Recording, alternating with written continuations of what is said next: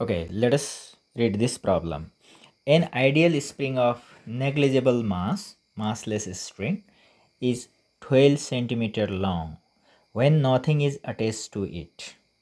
Okay, so let me make a rough diagram. So suppose this is 12 centimeter when nothing is attached here.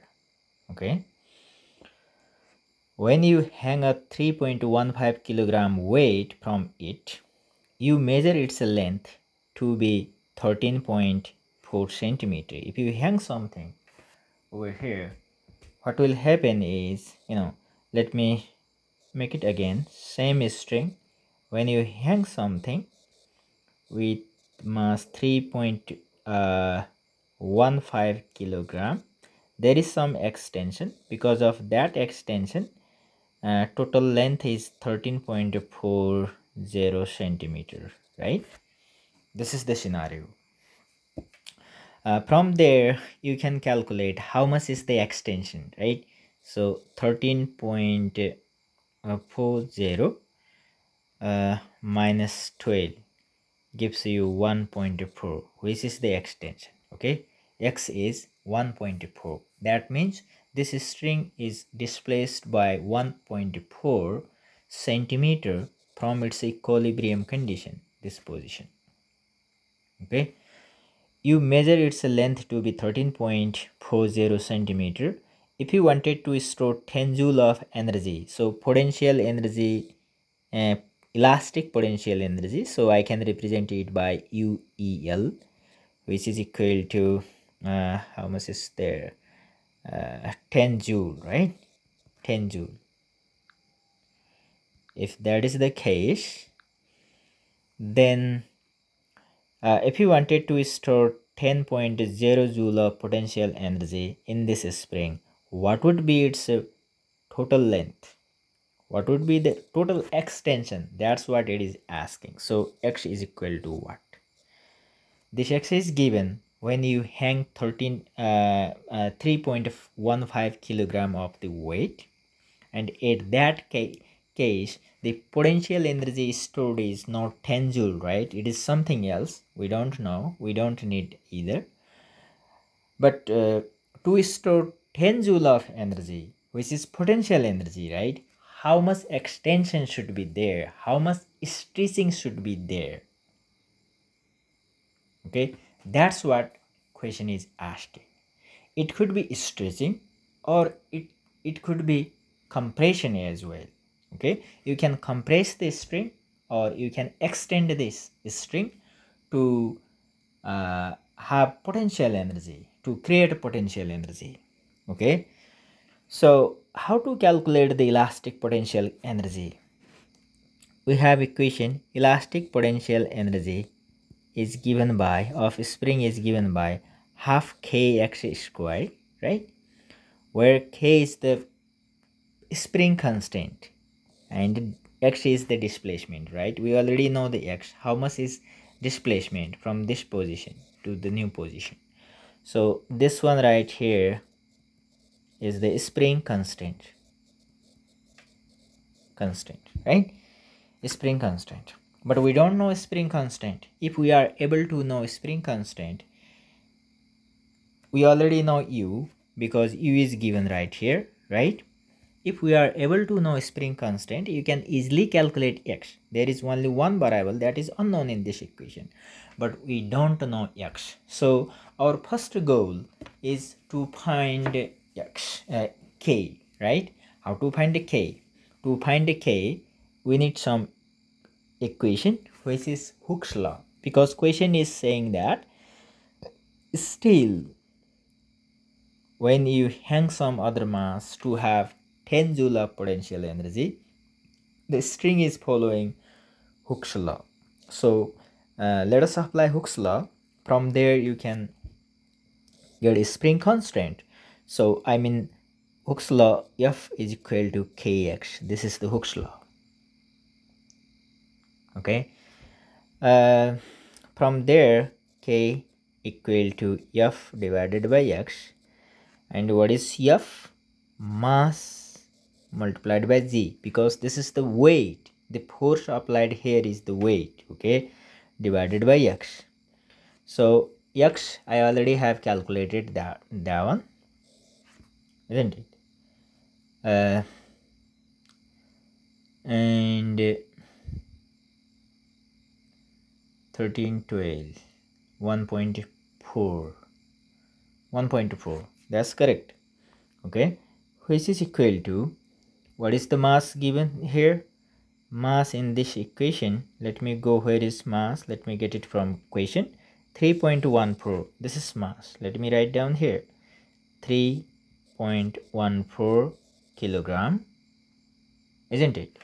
And value of acceleration due to gravity, we are familiar with that value, 9.8 meter per second square, whole divided by x is, oh, we have to convert from, everything is given in SI unit, kg is SI unit, and meter per second is SI unit. We must convert this centimeter into meter, okay. So when you convert this centimeter into meter, we will get like 0.134 minus 0.1200, right? So from there you will get 4,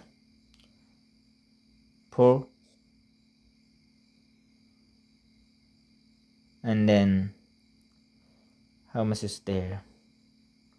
4 is there, and if you subtract 2 from 3, it will be 1, right? And then from 1, that is 0, right? 0.14. So it is 0.14, which is the x, okay. No, 0.4. Let me see here. Let's do 0.134, simply subtract 0.120, okay. So 4100, okay. So one more zeros here and a decimal here, okay, decimal 0.014, this is in meter, okay. So if you put these things in calculator, you will get something around this value is coming. Let me calculate this one real quick. 3.14, 9.8 divided by 0.014. I'm getting this value around 2205 Newton per meter, because force is measured in Newton, and this is the extension, stretching or compression, which is in meter, okay, 22.5. So this is the spring constant of that spring that we are using. Now our next goal is to find dx. So to find dx, you can apply U elastic is equal to half mv, that's not m, I'm sorry, is kx squared, right?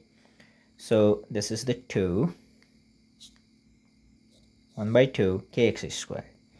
Now x is equal to, x squared is equal to 2 el, elastic potential energy, right, divided by k, isn't it? So if you eliminate this square from here, here will be square root uel divided by k. Now let us put values, okay. So if I put like x equal to 2 multiplied by 10 joule was there, whole divided by 2205 Newton per meter, and it was joule, right, which is equal to, if you do that, you will get something like when we square root this one, it will be plus and minus, right, because some mathematics is missing here. So plus minus, and I will be getting 0.0952 meter, right? If you convert this one into centimeter, x will be equal to 0. It's not 0 point, plus minus 9.52 centimeter, right? So the string that is 12 centimeter in length should be stressed or compressed here like this, and stressed like very long, right? We can plus means you can either stress it, pull it down, or compress it, so that total elastic potential energy will be 10 joule, right? So when you add this number with original 20 centimeter plus 9.52 will give you something 21.52 centimeter. So when you stress it, or if you compress it, 12 centimeter minus 9.52 will give you something 2.48 centimeter, right?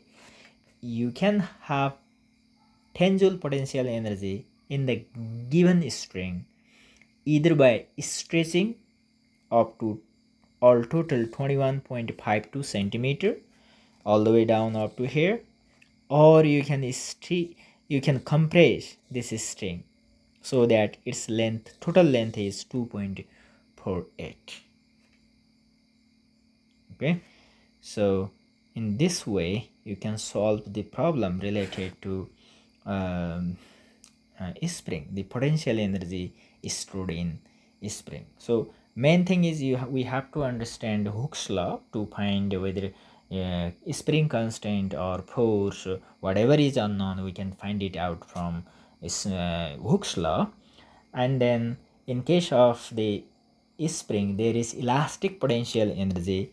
The formula is this one: U elastic EL is equal to half kx square, where k is spring constant.